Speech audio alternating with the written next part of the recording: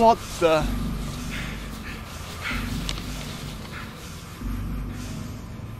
GT3 deposit form?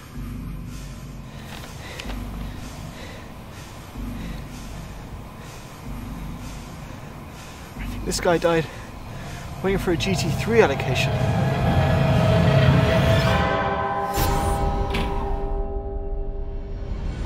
You're watching Throttle House, and my name is Thomas Holland. And I'm James Engelsman, and you're watching... Welcome to the Throttle House Halloween Special.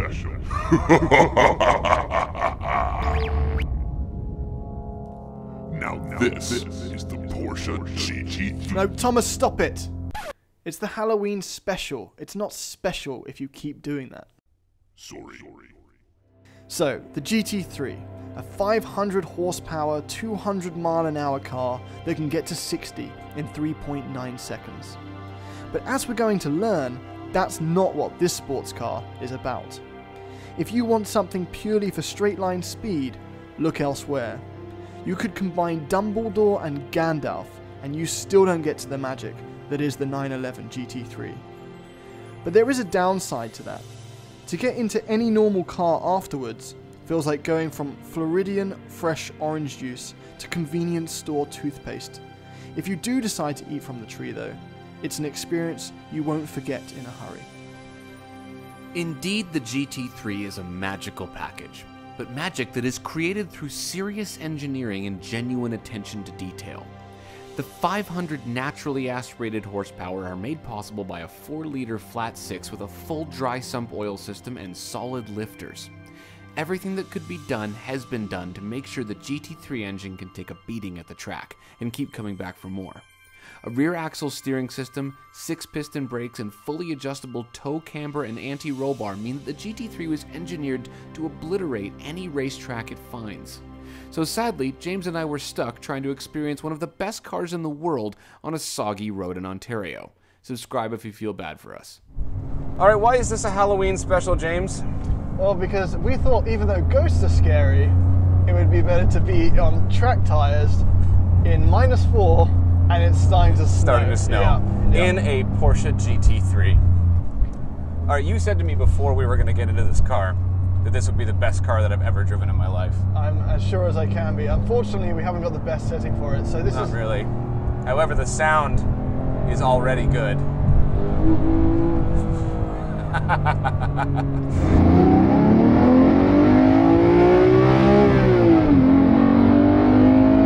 Oh, the engine is ridiculously good. We have... That is just beyond belief. Naturally aspirated. Flat 6. Flat 6? Yes. Oh my god. Yes! Oh my god, that is just next level. Holy, what is the red line on this thing? 9,000. 9,000 RPM. It's what it's famous for. 9,000 RPM. It's no, I did know, but I didn't like. You can't process it until you do it. Yeah. That is immediately the best engine I have ever had in a car in my hands. Yeah. Easily. Right? I'm very confident it's going to be your... This is we need to hit it with a little bit more corners. We got a corner coming up. Yeah. All right, what's the steering like? Nice weight. No, oh, there's feedback. A little bit of communication coming from the front. Oh my god. I'm ruined. It's happened. I'm ruined forever. It's happened. That's it. Nothing will ever be this good. It's the curse of Porsche. It's the Halloween curse of Porsche. Curse, that's it. That's it, yeah. You're done. That's why people own 25 911s, and they're the people that get these cars and no one else can. And no one else can. Yeah. And that is the most terrifying prospect because every car enthusiast in the world should be able to do what I'm about to do right now.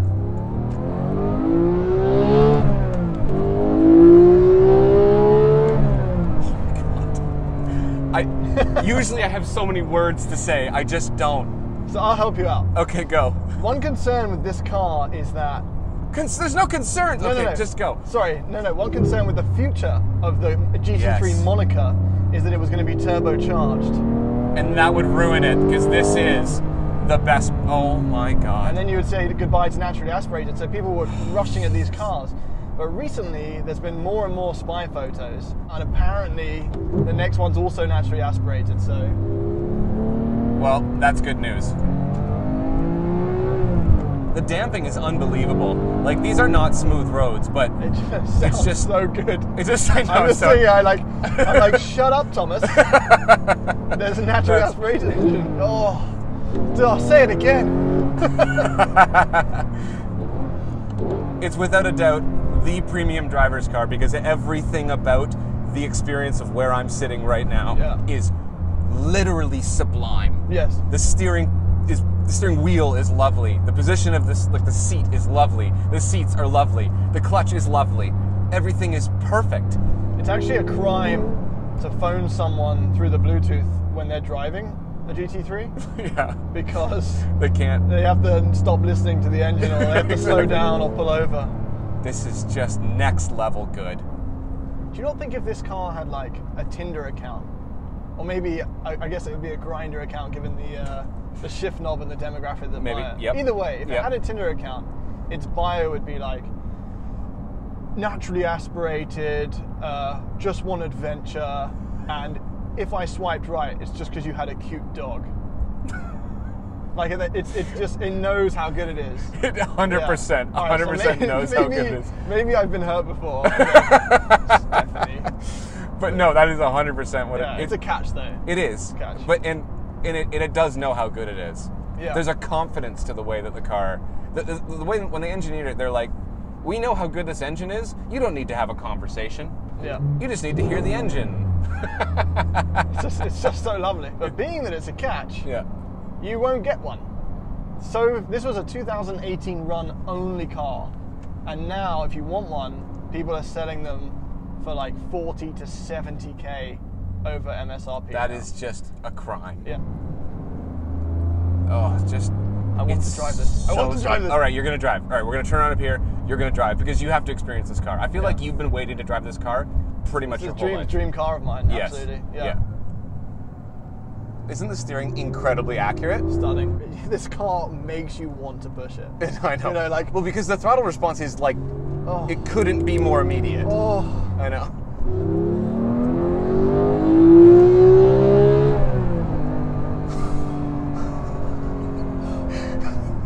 That's just as crazy from this seat, by the way. I know. That's just as crazy from this seat. Oh, I left that Miata behind us in the dust. You did.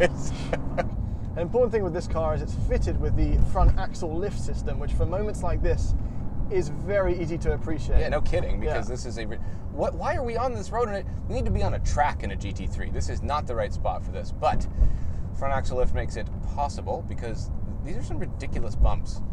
Although, I don't know, like if you're driving around Toronto, I don't know if I would want to live with this because this is not the smoothest ride. It's, I don't think it could be your only car. no, it's so well damped. Like, it's down and up immediate, but it's not comfy.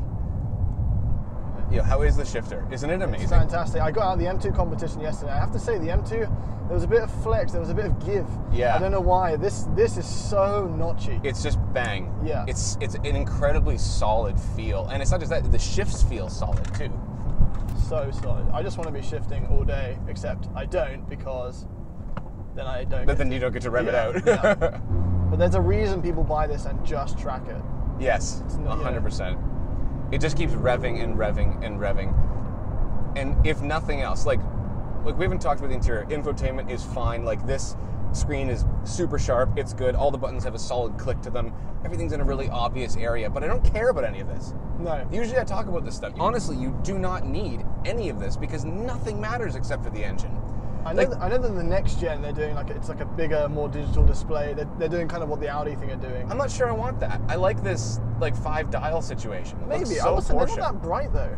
It's not very easy to see. No, not really, but you don't really care because the only thing that you're ever looking at is that little Revs. yellow needle going higher and higher and higher. Just the rev gauge. That's the only thing you care Yeah. about. Literally, I'm sitting in carbon fiber buckets in a car that revs to 9,000 RPM, and I have a fire extinguisher between my legs. But it's still somehow so refined. So refined. Like, even, like, everything, like the noise, the way, like, the bump sound in the car, like the way that the damping feels, the materials, everything is so high quality feeling. But it still is somehow so ridiculously raw. right? Yeah. You just smile because that is it. Yeah, it's a bit like Dwayne Johnson.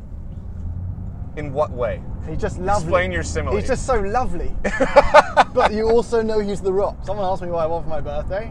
You want GT3? I want 2,500 more RPMs than my current car. Than your car. Yeah, so if it has to come in the form of the GT3. Yeah. It's important to note, though, that the original S2000s obviously are known for the same thing. It's true, but there's something about the flat six whale. Yes. There's something about the way that this revs, and the way the sound kind of makes a noise that goes. I'm gonna imitate a GT3 engine. Are you ready? Did that make any sense? Did I get it right? Yeah. Yeah. I got it more right. You did get it more right. Yeah. But yeah, it does it with class as well. It does. It's Like so smooth in the way it delivers that. So smooth, and it's Porsche. The Porsche does it in such a classy way. You know, if you were driving a car like this around town, it would be an insult for a vape cloud to leave your window like it does when you're behind. It absolutely like would. A Mitsubishi Lancer. And you know what? You never see a clean red GT3 with vape coming out of it. It just wouldn't work. No, it wouldn't happen. You might see it, but then you can immediately call the police because it's been stolen. Oh, I do. I just want to rip this car. Yeah, I know. It just makes you want to go, and for that reason, it's too much for the road. It's too much. Immediately, because Yeah. we've been able to run out to red line twice, 3 times maybe since we've been driving it. Yeah. And we're on back roads. We're not even in the city. It needs a track. That's where it would feel. That's where it would be at home. Yeah. Not But with the you'd be drum. left frustrated. Yeah. You'd have such fun driving it, but it would be something left. You'd get home and you'd be angry. Yeah, exactly. Yeah, you'd go home like, dinner's ready. I'm not hungry! Yeah. So what's wrong? I drove a GT3. I don't care. I thought you loved that car. And also, you get to feel it. There's something, I don't know how better to explain that. You know, we drove the SVR, the F-Type. Yeah. And it feels fantastic, and the noise is loud. Exhaust and is there's a ridiculously drama good. to it. But Yes. this, you're like from your fingers to your toes, you get to feel that moment when you do that. Yeah. No, know? absolutely. It's such a. But that's the best part. That's its signature dish, is being able to deliver those sensations, that unbelievable, crazy wailing feeling, while still being civilized. Yeah, and the manual just gives you such a control. It does. Like Such a the control. PDK is amazing. I've driven Porsches with PDKs, but to be able to shift physically at 9,000 RPM is the most quintessential motoring thing that you can do in the world. Yes, the PDK is wonderful, as you said. Yeah. But the manual in this car asks you not what the GT3 can do for you, but what you can do for the GT3, and that means you get to have a relationship with your car. Yeah. And In the best possible way. In the best way. Yeah. Yeah. And it's legal. So even in our quick drive, the Porsche GT3 left an impression that might never be matched by another car. It's a genuine masterpiece. And one of the most terrifying things in the motoring world is that even if you had the money to buy a GT3, you probably weren't able to get one. So make sure you subscribe, because while Halloween will come and go, Throttle House is here to stay. Actually, Halloween's pretty consistent. It's the same time every year, so, you know, Throttle House might not be around forever. You keep eating Fry Supremes, you might die an early death. And Shut up, James. It was one time.